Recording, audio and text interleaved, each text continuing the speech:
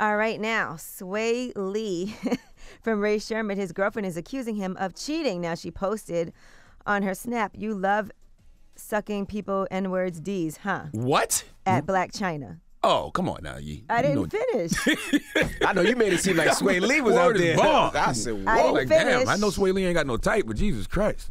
Jeesh. And then she said, "Y'all can have each other," at Swae Lee.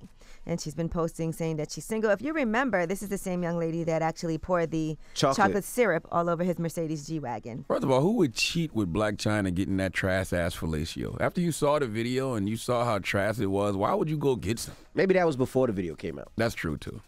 Now, Swae Lee, in his behalf, posted a picture on his Instagram story, and it just said, "I should have saved my energy." And that's what he posted. They're basically saying, yo, it was trash. The fellatio was very trash. That's all that was. That's a good way of saying I should have saved my energy.